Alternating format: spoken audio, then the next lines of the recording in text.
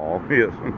This false certification, a person is guilty of a false certification if being an officer authorized to take a proof or acknowledgement of an instrument, yes, which by law may be recorded, he or she knowingly certifies falsely that the execution of such instrument was acknowledged by any party thereto, or that the execution thereof was proved.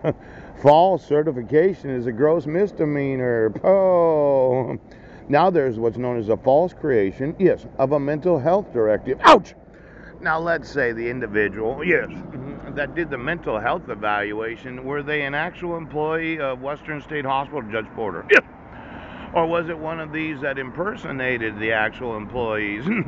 Now, when I sat there, I told the individual they had no jurisdiction to actually obligate me to a mental health evaluation because you requested my presence in court without any notice from the state of Washington, as if your dog had some sort of supreme authority over the United States of America. Now, these false creation of mental health advances, yes. Now, what is a mental health directive as defined as RCW 71.32.020? Is that similar to the RCW 10.77? Pouch!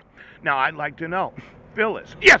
When you decided to sit with Jack, yes, was it Jack that called me on Brett Roberts' personal fucking phone call?